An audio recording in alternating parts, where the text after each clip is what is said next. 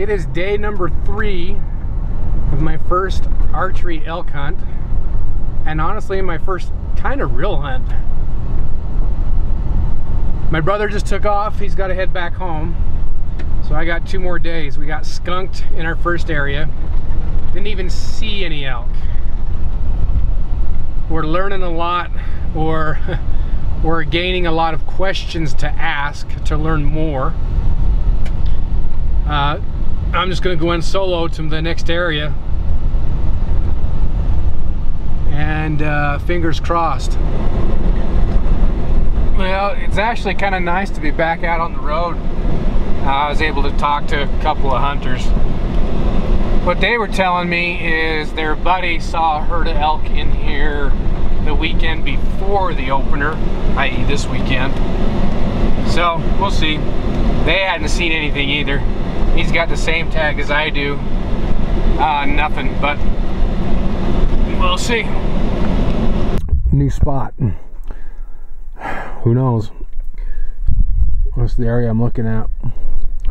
I don't know if you can see it. There's a camp up here. Camp right here. But I'm just gonna backpack in there. Cross my fingers. Let's go. So my plan is to jump up on the other side of this, see what it looks like. I might just camp right here, maybe half mile from the truck, maybe a mile, because if I do get something, think positive here, I gotta get it out. Elk are big animals, so I'm thinking somewhere around here I might set up shop. We'll see. Ooh, I hear running water right there, because I need water.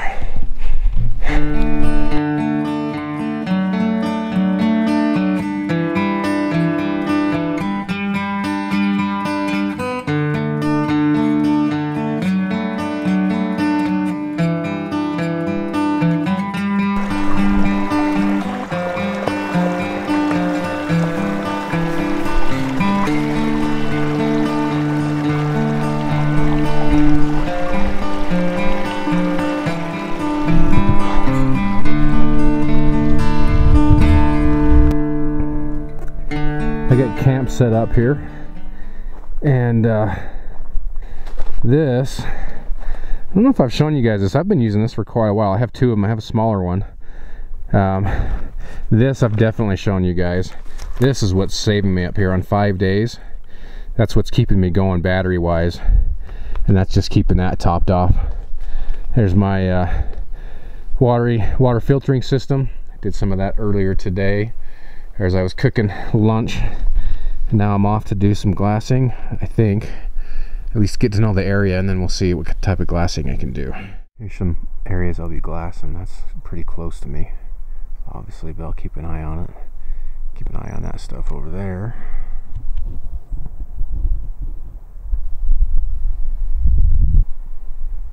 But like I said, this is a big learning experience. I can watch all the videos, all the podcasts, listen to all the podcasts that I want, but there's just nothing like getting out and doing it.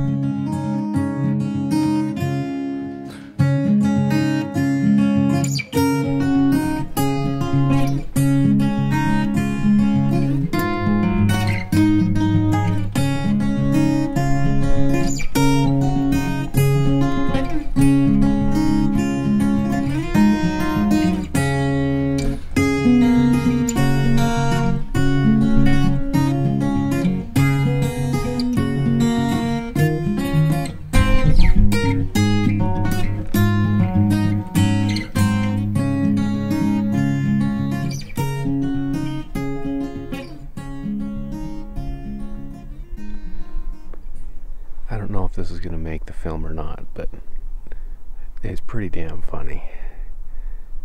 So I'm up here for 5 days. You gotta poop. So I'm right in the middle of my business. And I'm behind a tree. My top half is in camo. And I hear crack. That dead stick on the ground break from something stepping on it. And then I can hear the hoofs. And I look over. And she was about as surprised to see me as I was to see her. This doe come running up 12 yards. I've never had that happen before. That's a first. Oh, bloody time is it?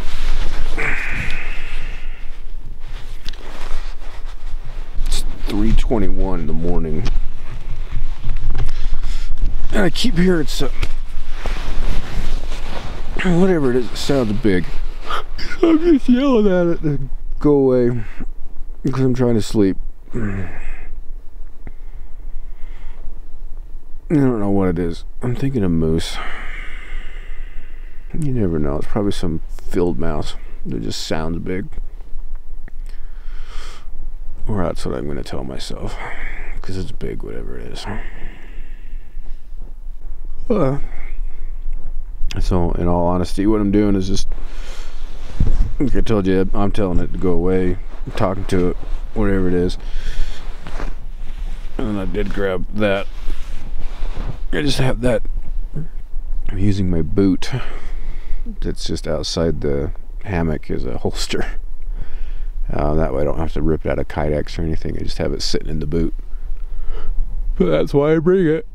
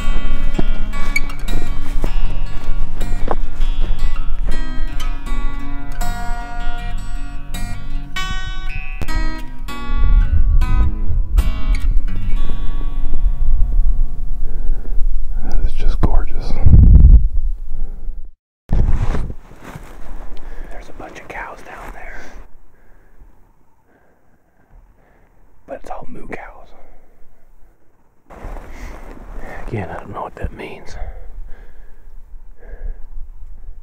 Gosh, man, this is beautiful country. Well, I'm here, so I might as well glass a little bit.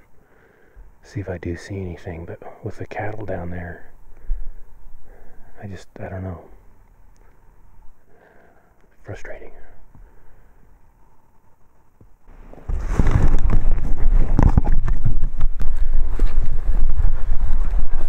I'm gonna try to get away from these cattle if I can. We'll see. I just hit my knee on a big old branch. So I'm moving positions to get away from those cows, like I said, right? Yeah. They're just everywhere up here.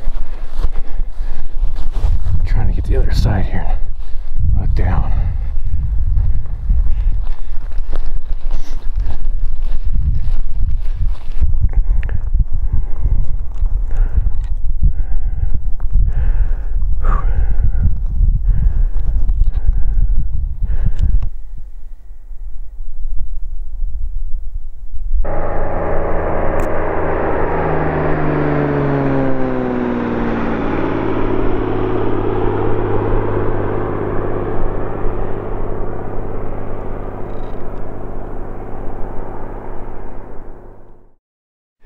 I first hunted when I was 12 years old with my dad, and it's been almost exactly a year, just a hair over a year since he passed.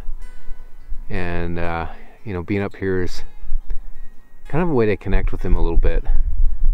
Those years that I went hunting with him when I was young were quite impactful to me. I mean, he was never really a big hunter. He did enjoy getting out, but we went out for 3 years, I think. I was 12, 13, 14 years old, and went mule deer hunting, and it was a lot of fun. It was just, you know, a good time to spend with my dad and really hang out with him. And like I said, it was just very impactful.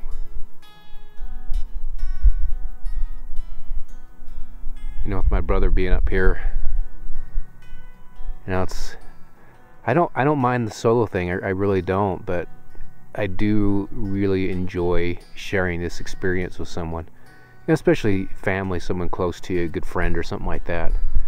I'll tell you, my brother and I had some wickedly funny conversations. We were both reminiscing about college. There's about an 8-year difference between the two of us. We actually went to the same college though. But of some of the things we did, man, I was laughing so hard I was crying. Crocodiles. And they just go down there and they're just so timid and scared. That's kind of what I felt like.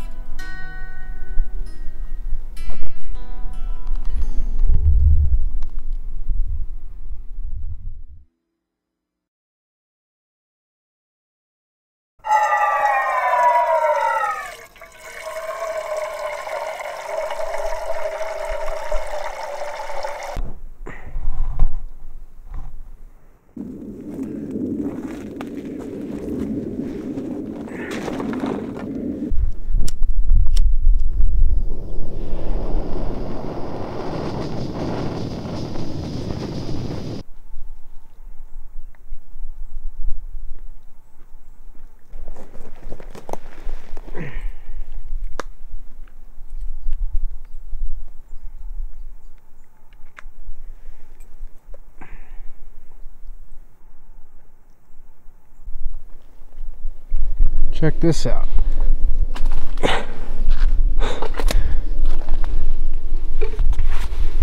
You know what that is?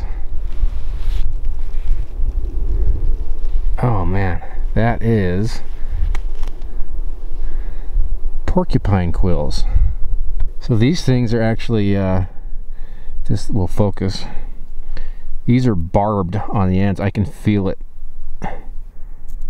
So if they get in you, like a fish hook kind of, they don't want to come out. Watch this one. Get a good angle on it here. See how it actually pulls the material? It's hooked in there. That's crazy. So here's my water filtration. Look at all that in the bottom. I'll show you why in just a minute. But I need to go get some water. So I got lucky, and there's a bunch of springs up here. Problem is, there's been so much cattle running around this area, there's no way I'm gonna be drinking straight from the springs up here. So this is something that I do when I'm out backpacking, or in this case hunting, is I'm looking for areas like this. And what you can see, you get to know, at least in the areas you visit, what contains water. So I can tell that that's all marshy stuff. Water's in there. The challenge with this system, where where a pump excels, is in this scenario. So if you look at this grass, ooh, I can smell it too. It smells good. It reminds me of being a kid and out camping with my family. And see, this is all water in here. All that grass is water. So I can't fill up a bladder with that, but this is what's saving me. But this is where I'm getting water. Actually, I'll try to get it from right there. I came in last night and kind of cleared that out a little bit last time I was here.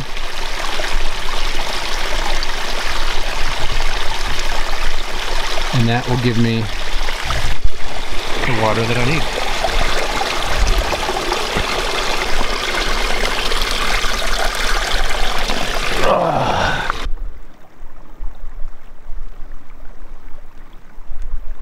Now this is day 4 of 5.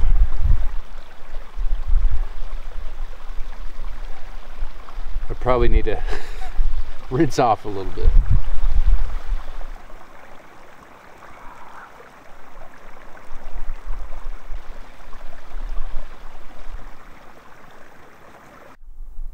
I can't explain it, and I don't think it's going to show on camera, but I got up from a nap and I'm brushing my teeth, I'm kind of doing some things. Right now, this light out here seems really strange. Wow, this is weird. And then it dawned on me, the eclipse. So I think the eclipse is starting.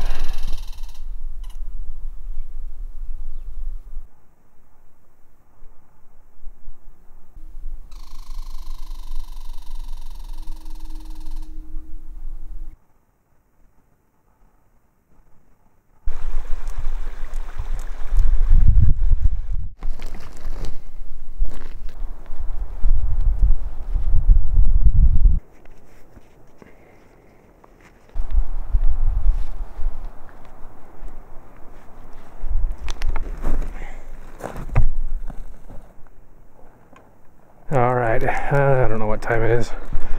2, 3 o'clock, somewhere around there. I'm striking out. We'll bumble around, see if I can't kick something up.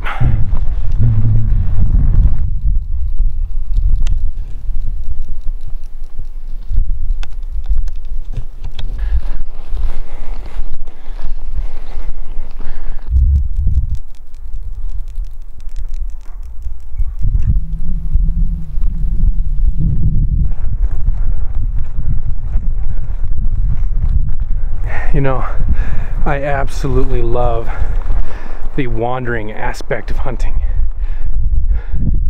Hope you can hear me, the wind's kicking up. I love the strategic side of hunting, which leads me into the learning side of hunting, which I've got to do much of that. But the thing is, that's not ever gonna end. Even if I'd been hunting a whole lifetime, this is certainly one of those pursuits that the knowledge, the learning aspect of it does not end. All right, I haven't been over here. There's cattle over here too. gonna find me a good spot and then see what I can see. Alright, gonna take the Benchmade Griptilian here, and we're gonna carve something out of this stick. Check this out, things are about to go down. So you got the cows on the left side of the fence, cows on the right side of the fence. I think they're getting ready to brawl. There you go. Considering an old dead piece of wood, some of it's rotted, that'll do.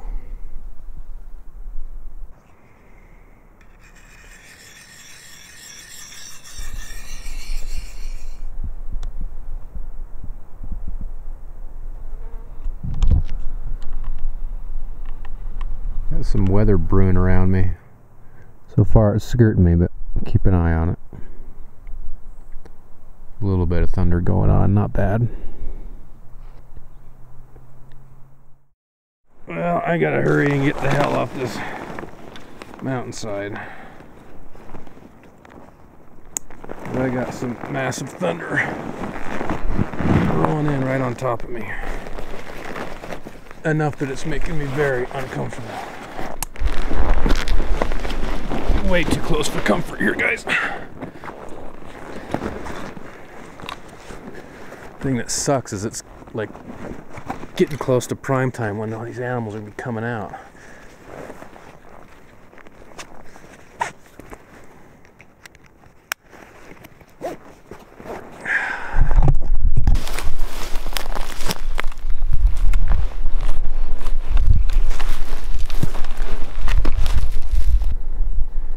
Ooh, man.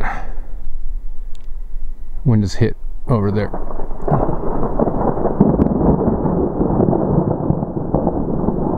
That's the one. Gosh, man, I do not like that. I'm gonna go a little bit lower here.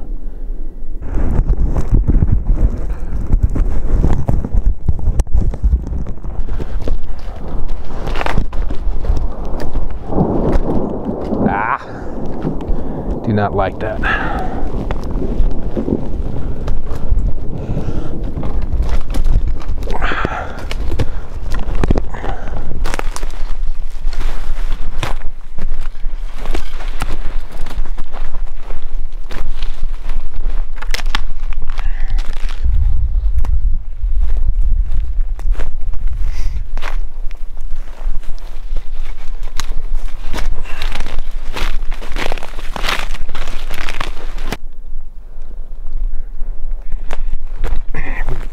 Tree is the tallest tree, it seems like.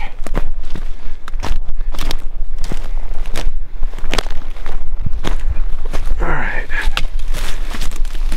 Ouch.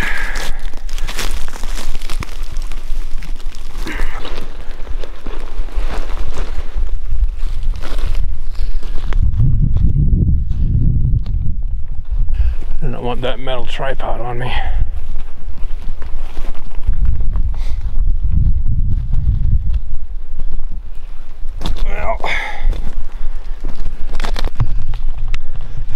This is gonna be as good as any to sit and ride this out, I hope. Gosh dang, man. Just to check the time, it is 7 o'clock, so. But this is what happens when you're outdoors, I guess. You know, this is always what I talk about, is just watching the skies, making sure you're paying attention to those things.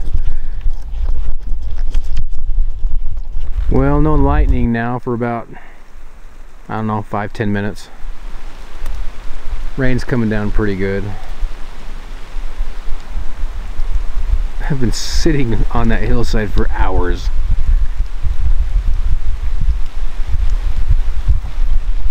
You'd be amazed what the right pine tree can do for you during a pretty good rainstorm. You get the right one, and I mean, there's a few of them that are coming through, but other than that, I'm really quite dry in here. I moved back over to my gear because if memory serves correct, I need to fact check this, make sure I'm correct, but they say you need to wait at least 20 or 30 minutes Again, I will fact check after the last lightning strike before you can start feeling comfortable. So yeah, it's been about that.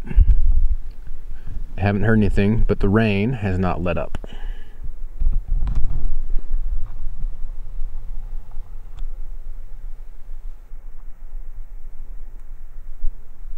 It smells extremely good though. Nothing like rain in the mountains that smell. Oof. This makes me wish I would have brought my gaiters. So the sun, or the rain has let up. I think it's done. I think I'm gonna head back up the hill. I don't know if you can tell, but that's what I just brush busted it down like a scared little girl to get down to the bottom. And the rain has started again, so we're just gonna have to wait this out and play this out. If you look at the skies over here, it looks like it's gonna let up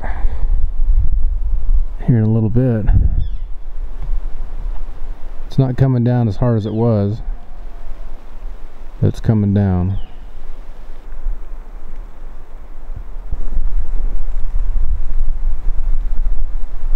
And it's coming down again.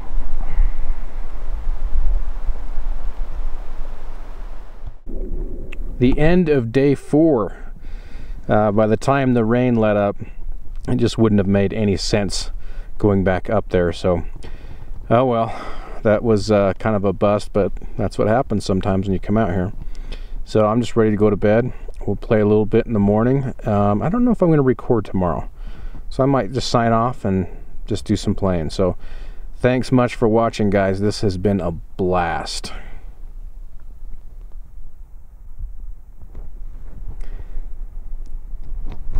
The other piece that I wanted to add to this is that, you know, did I come away empty-handed? Absolutely not. No, I didn't get an elk. No, I didn't see an elk.